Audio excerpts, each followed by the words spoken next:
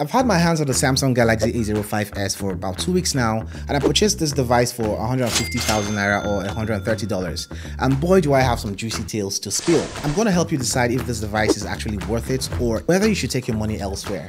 And so without taking much of your time, yo guys, let's get started. As far as design here, Samsung followed the best route through this year. Everything they produced last year and this year all look like the S23 lineup. Simply put, the Galaxy A05s here is a device that has put the flagship flair into a jaw-dropping price tag. One thing I've come to love about these budget devices include the fact that they retain a lot of the features we no longer find in the high-end devices, like these other ones I dropped on the table here. For example, you have a dual SIM tray with its trusty sidekick, and that is the dedicated micro SD card slot. If you need more storage, no problem. You can expand this using this slot to up to 1 terabyte. If you want to juggle between two numbers, easy peasy. You have the dual SIM tray. Do you have a wired headphone laying somewhere? This has got you covered. You do not have an explicit need for a wireless Bluetooth headphone as you have the jack port here, a 3.5mm jack port on the Galaxy A05s. Let's touch on security here. You get a fingerprint scanner mounted at the side, doubling as the power button, and you also get a face unlock feature with this device. One thing I love about the buttons here is how tactile they feel. That is the power button alongside the volume rockers, which are found to the right side of this smartphone. You might not get that clicky, tactile button you get on the Pixel devices here, but these are close to what you get from the S23 Ultra. So one problem for me here is, okay, you do realize that this device isn't a 5G device, and that's one thing you can get for devices around this price point, just like you get on the itel device that was recently released. You also have radio capability with this one here, and that only happens when you plug in an earphone to the headphone jack, and that also acts as the antenna for the radio.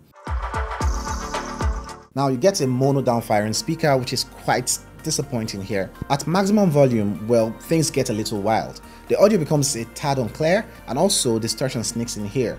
But hey, this is the budget entry device, so it's doing its best with the tools it's got. So if you're up for a budget-friendly jam session, the Galaxy A05 would rock your playlist, but do not expect anything extraordinary.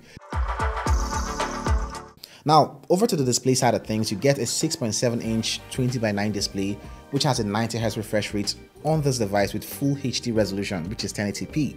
This is also an LCD panel, and when you go outdoors, viewing angles are nice, although the brightness on this display isn't the brightest when you use it under direct sunlight. Now, I also did realize that on the Galaxy A05s, there's no setting to switch between 60 and 90Hz refresh rates, or even an adaptive refresh rate. So you basically can select your refresh rates if you want to do that. Now that isn't a problem for me, as I'm all about the 90Hz refresh rate for a minimum. Just so you know, you do not have that option here. Also, that is such a minor thing that can be fixed in a software update sometime down the road. The colors on this panel here are really impressive. I mean, I trust Samsung with these displays as they've mastered this department. So you have colorful displays, impressive colors with this panel on the Galaxy A05.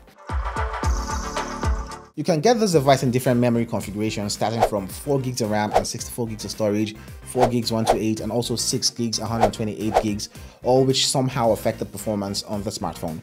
The unit I have here is that of 4 gigs and 128 gigs variant, as that was the only available memory configuration in my region at the time of making this video. As far as the software updates here, we are expecting a minimum of 4 years of software support, which should be 3 years OS update and an additional year of security patch. So out of the box, you get Android 13 on this device and One UI Core 5.1, which is basically a slimmed down version of One UI without all the features baked in. For performance and processing, coupled with the memory configuration, is the Snapdragon 680 chipset here. I'm actually glad they threw this on here. You get smooth animations, smooth scrolls, enough performance for day-to-day activities, and generally optimized for mobile gaming. Before I discuss how this device handles mobile games, you can also see for yourself scores from various benchmarking apps, starting with Antutu Benchmark, Geekbench 6, and the PC Mark for Android here. I mean, these are numbers we can expect for this kind of processor. Like I earlier mentioned, the processor here, which is the Snapdragon 680, is quite optimized for gaming.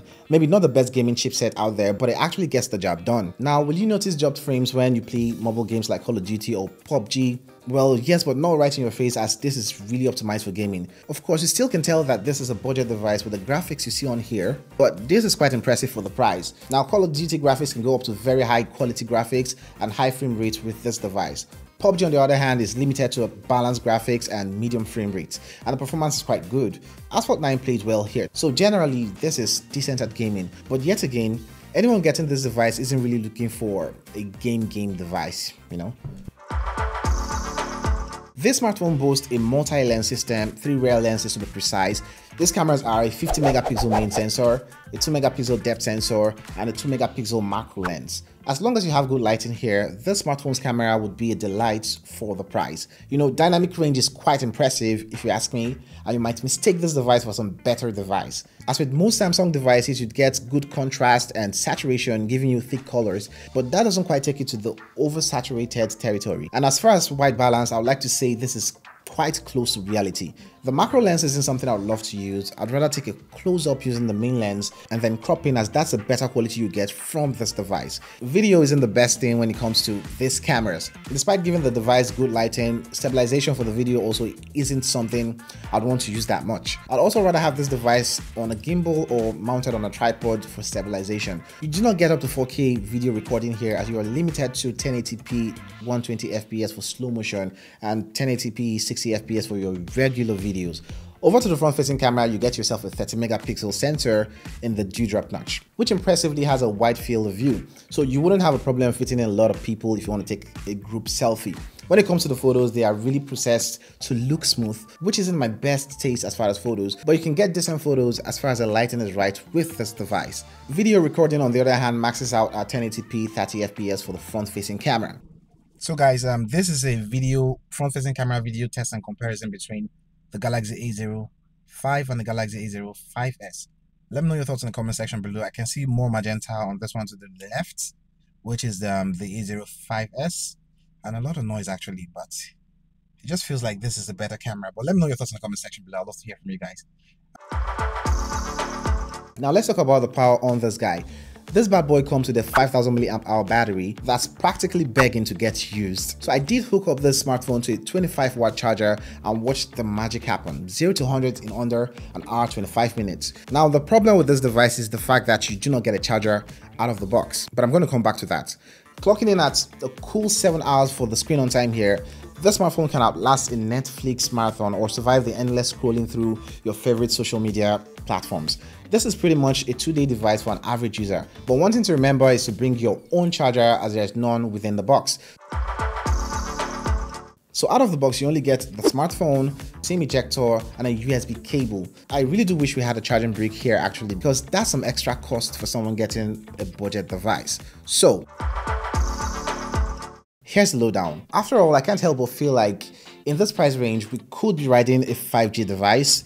There are other devices in this price range with that modem in there.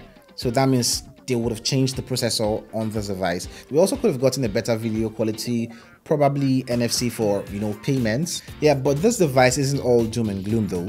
You get a good display quality here, a really good performance for the price. In fact, better than the Samsung Galaxy A14 from last year. I think that's about this device. And you also get a headphone jack, which is still retained here. There's an FM radio on here, and the great battery life on here is also another reason you would want to pick up this device. So let me know in the comment section below if this is one you would pick up. But again, you can check out my review on the bare bones Galaxy A05 here. Kuwait that day.